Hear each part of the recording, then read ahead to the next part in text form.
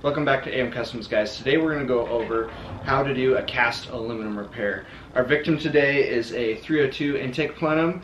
Had some friends that were doing a little bit of port work on the intake and accidentally blew through one of the dog legs on it. So today we're going to see if we can't patch this up and fix this cast aluminum. Let's get started.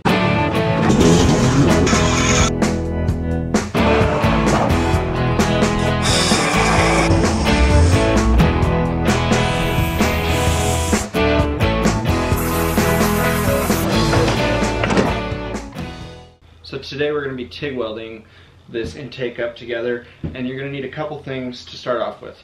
You're going to need some sort of deburring tool, so we're going to need to clean up the area around the hole and prep it. You're going to want Scotch-Brite, preferably a fine. Red would probably work, but the blue works really good. You're going to want a MAP gas or propane torch, some acetone, some clean rags. When it comes to your torch setup, you're going to want to probably use like an 1/8 inch tungsten so you can handle the thicker material and the amperage going through it. So let's get going with this.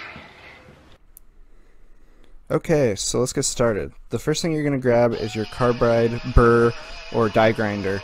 So this is a aluminum intake plenum off the top of an engine. So it's going to have tons of grease and oils that are just kind of baked into it. And what we want to try to do is clean up around our hole or crack or whatever your case might be, and you want to grind down and get those surface impurities off, because that cast iron is kind of porous and it's going to want to hang on to those. So your ultimate objective here is just grind that surface off. If you have a crack or fracture in your case, you're going to want to actually grind a little bit out of that crack or fracture so you can get some penetration of the weld. In this case, we have a hole, so we just want to clean up a wide swath around it. So this is not the ideal bit for cleaning aluminum. Your ideal bit would only have 3 or 4 flutes on it and be less prone to gumming up, but this is what I had, so that's what I used. But I will leave the link in the description to a better carbide. So next we're going to move on to our blue Scotch-Brite pad. These will be a link in the description as well. Not everybody does this step. This is kind of going the extra mile and kind of polishing out that surface, because with cast aluminum you're still going to have to deal with all the impurities that are embedded in the metal itself and a part of the original casting. So maybe this just makes me feel better. Might not actually do anything. So once I'm content with my Scotch-Brite job, I like to get in there with a little bit of acetone and a rag and just make sure there's no surface oils from either of our prior 2 processes and get those all cleaned off. Next we're going to bring out the Infratech heat lamp. I'll drop a link in the description for this below, but we're going to set our part up underneath of it for probably about an hour or so and just bring the ambient temperature of the part up well above room temperature. The reason we're going to do this is aluminum dissipates heat extremely well, and if your part is not above room temperature, it's going to cool your weld down way too fast. The reason it's important for your weld not to cool off too fast goes back to the impurities and the different molecular structures of your casting itself and your filler rod that you're going to be added into it.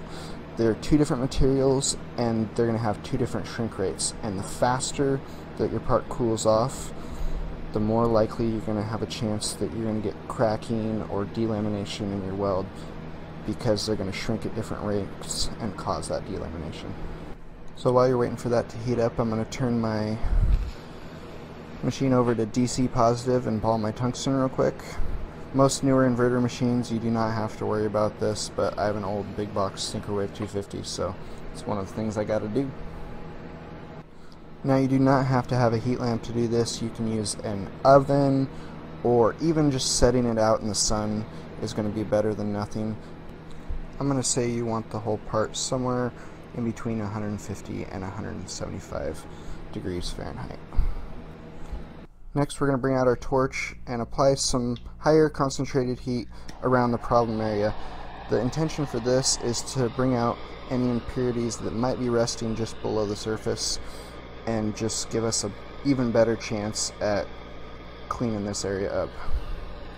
While we're doing this, don't forget to subscribe for future videos.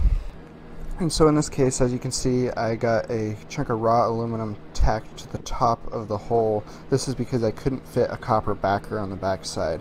You'll have to forgive me, I'm still working on my arc shot, so I'm going to do my best to explain what you're going to want to see here. Strike your arc and ease partway into the pedal. Hold your torch stationary for 3 to 5 seconds until it appears the contaminants have burnt off the surface of your pedal. Once the contaminants have burned away, start moving forward by feeding as much rod as you can into the weld. So in this scenario, the customer was going to continue porting on the inside of the intake plenum, so I went ahead and made multiple passes to just kind of fill that valley up so they had plenty of meat to grind back out for their port job. So let's continue and get this thing filled up.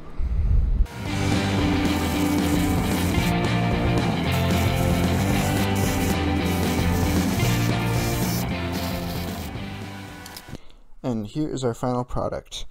Now, after you get your weld done, you want to go right back under that heat lamp or out in the sun or back into your lightly cooled oven, whatever that might be, so that it will not cool off too fast and you will minimize any cracking or delamination. Okay, so that didn't go too bad. You always strive to make it even better, but it's definitely acceptable and it will hold together just fine.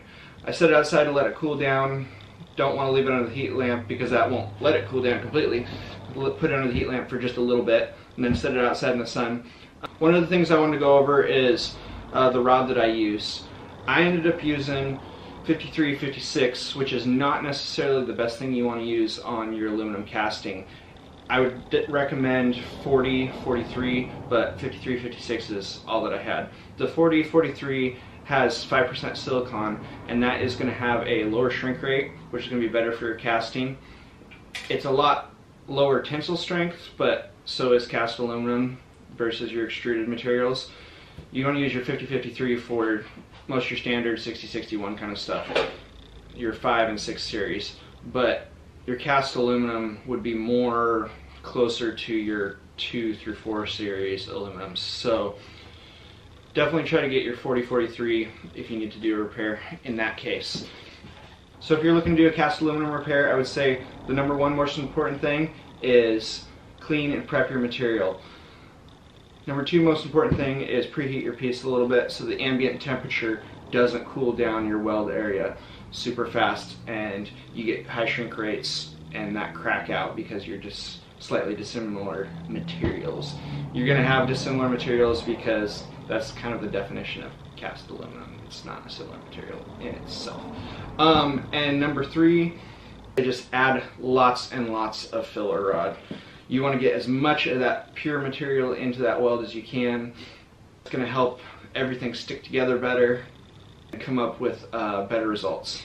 So thanks for watching. I hope this was helpful. If you want to see other fabrication tips and tricks coming up, please subscribe to the channel so you don't miss those. Hit that bell so it notifies you when the next video is coming up, and go build something, guys.